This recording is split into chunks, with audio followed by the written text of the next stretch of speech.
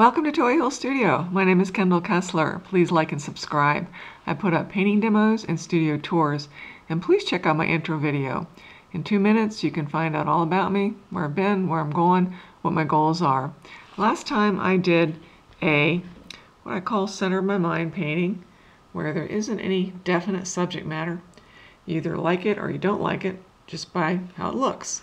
And I'm real pleased with how this turned out. I don't usually make such complicated abstracts. I tend to get more into real amorphous areas, but this time I played off some real strong angles. So I decided I'm going to do another one, and this time I've got lots of angles. And I'm going to see what happens. As I mentioned before, I'm not really into color field painting, where you fill in each one of these very definite areas in the color. It's nothing wrong with that, it's just not really for me. So what I really want to do is play off these real sharp areas off of very soft nebulous areas. And I've got them in there very dark so that I don't lose them. I'm going to use the paint very thin this time, and I'm going to let it really move around and see how that works. I'm looking forward to this today because it's not typical for me to do this. As I've said many times, I mostly paint oil paintings. The majority, though the bulk of the work is the Blue Ridge and surrounding areas, and it's what most people call Impressionism or whatever you want to call it, but it's unique to me. So doing abstracts in acrylics is something I do on YouTube, and I always like to do it in such a way that I really have no idea what's going to happen. I mean, I have a general idea. I mean, I've got this definite area of space, but I really just let things happen and just talk along the way. And like as I said, I'm going to get the paint really wet. So it moves around in what we call the wet and wet or bleeding technique. Let it move. And just go by what happens. And I'm not going to even think about each area either. I'm not going to think about filling in these separate areas. I'm just going to let the paint go. Let it move around and do its own thing. I've always really liked the bleeding technique in water media. It's really tricky. If you're going to do something, what we call representational, basically the way things look, then you got to really know your stuff. It's quite a difficult technique to handle because you don't know what's going to happen until it's finally stopped bleeding. So if there's something you've really got in mind, then you got to really know. And there's a lot of things that affect it too. I remember taking watercolors a long time ago. And one thing that I remember the teacher pointing out that most people don't think about is humidity. It's going to dry differently according to the humidity. So there's just many things to consider when you're using this technique. And watercolors, period.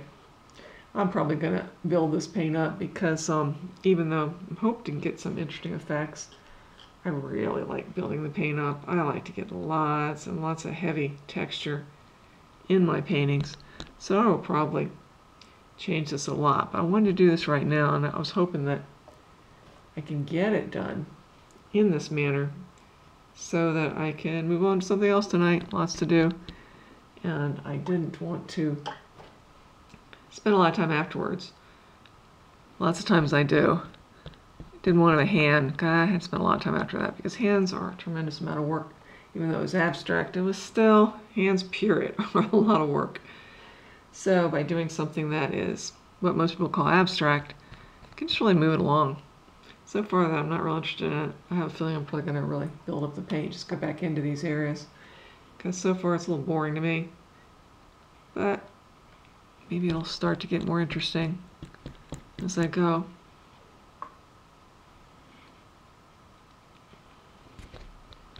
Trying to get a little more color contrast. It's just kind of too much of the same thing for me right now. And it is moving around, but not that much. So it's not really doing anything really interesting. But I want to get this done. I really kind of want to get back to the Twilight Zone. They're having one of those binge things, and I always like the Twilight Zone very much. Not just for the stories. I mean, they're really good, imaginative as can be, really interesting. I like them very much. But as an artist, fascinated with the sets. They really did beautiful jobs with their sets in terms of the arrangement and the lighting and the patterns. Not everybody, gets into that. I remember trying to explain that one time to my mother, and she just thought it was nuts.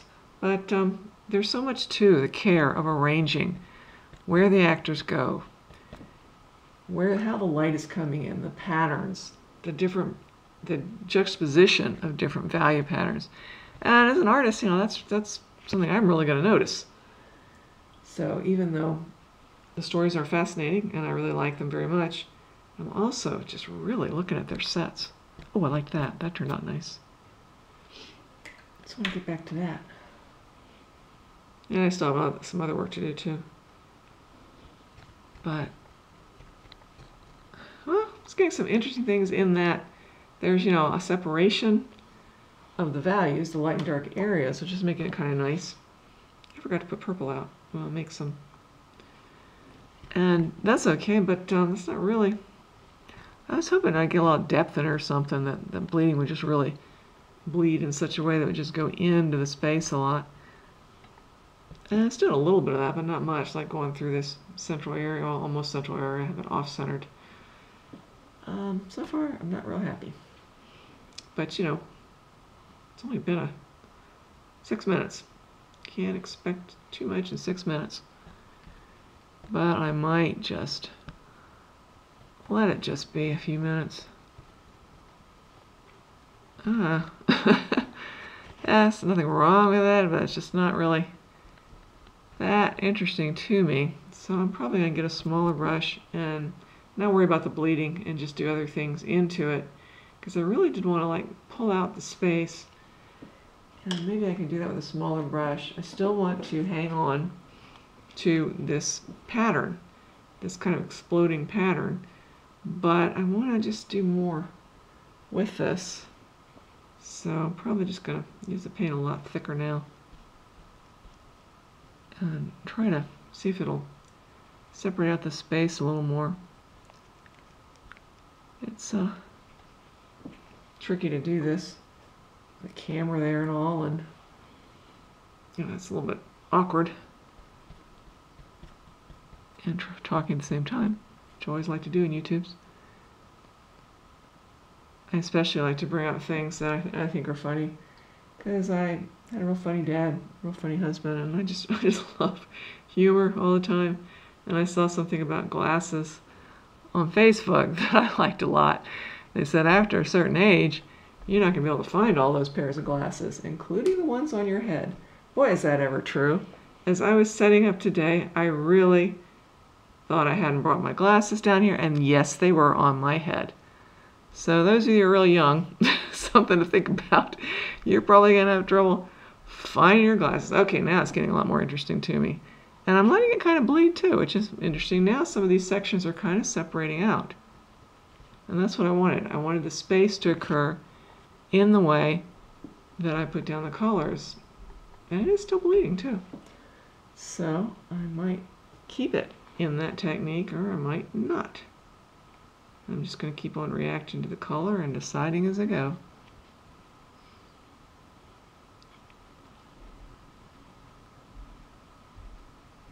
I'm hoping my son doesn't come down, because sometimes he does that and I'm trying to work and then he starts talking to me. It's a little bit awkward. But I've just decided that if that happens, I'm just going to talk to him and answer his question, whatever he's talking about. YouTubes are supposed to be informal, or at least I think they're nicer when they're informal. Some people are really, they've got them like movies. It's amazing, and they're cool too. But I prefer them kind of informal. So if he comes down here and starts talking to me, I'm just going to answer his question. And keep going. Oh yeah, okay. Even though I'm not getting it real thick, and I'm not really losing that pattern, I do like it a lot better. It's getting a lot more complicated. It's not what I had envisioned, but like I said, I never know about these YouTube ones. I have sort of an idea, but I never know because I'm just really experimenting. Oh yeah. Yeah, it's getting a lot more interesting to me. And I'm not really staying completely in these areas, but I am enough so that they're still a part of the design, but not as much as they were. They're, you know, nebulous in areas, which I think is kind of nice, because real definite geometric patterns is not something that I'm real into. Okay. I'm not sure what I'm going to do now. I think I might try to do a little more with the blue and heavier so it'll stick out more, because it's kind of just kind of sinking in. You can't see it very well. And maybe do that around in kind of like a circle to again emphasize this separation of space, which is what I wanted. Okay. I'm going to do a whole lot more. It's already 10 minutes. And I might not go back into that much either. I don't think I am going to build it up a lot. I think I'll just let it have this kind of nebulous bleeding quality into it, and still have the kind of weird spiral design. I'm getting a little too thick. Better stop that. Yeah, there we go. I didn't want to get too thick in there. Yeah, I don't want to do what I normally do. Just really get to a super amount of brush work and getting down to little tiny areas and everything. I'd rather let this one just kind of flow. So I gotta watch that blue I've been putting in. I'm overdoing it here. Sure, this makes a lot of sense. Well, if you worked this way, if you did this, you'd start to understand what I'm talking about, if you don't already. I'll just do a little bit more, then quit. And I really am gonna, really do want to do another hand, because I really like the way that last one turned out. I was real pleased, and like a lot of paintings, I didn't really like it that much afterwards, but boy, after a few days I thought, wow, paintings are really weird that way. The artist Pierre Bernard, famous 20th century colorist, after he did one, he turned that sucker to the wall, because it's just really weird that what you see when you're done and what you see when you let it just kind of be by itself for a while, often two different things. You just so too caught up in it when you're working on it, and sometimes you just have to just get away from it, and then you just see it better. You see the strengths and not what was bugging you, because you really, I don't think anybody ever gets exactly what they want. I haven't used a lot of red here. Might put a little more red, and then I'm going to quit, because getting to the end of it. But I do want it to spread around a little bit, so I'm going to get some water here. Or my palette is getting so musty now. I mean, so messed up. I'm not going to do too much. I wonder if I can get some in there. Yeah, I'll just kind of connect these areas with a little red. But it's getting kind of icky. Well, that's what you call a real definite art term, icky.